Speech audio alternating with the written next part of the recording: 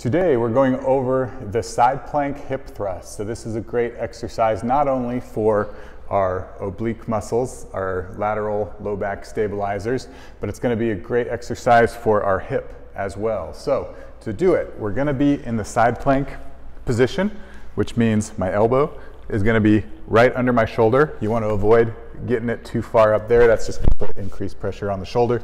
Make sure your elbow is right under that shoulder. This one, we're always going to be on the knees. Now the main thing, because we're going to be doing a hip thrusting movement, we want our body to be in a V. So it's not going to be in a straight line like this when we start. Our hips are going to be bent a little bit and our knees are going to be stacked. Then what we're going to do is we're going to press up off the ground, lift this top leg, and come in to this side plank position. And then to get back out of it, we're going to send those hips back and down to the ground. So that was one repetition. So it's not like a side plank where we're holding it.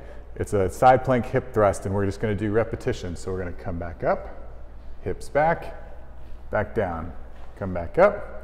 So again, you'll feel it traditionally in the abs, but you should also feel a good amount of burn in the hip closest to the ground there.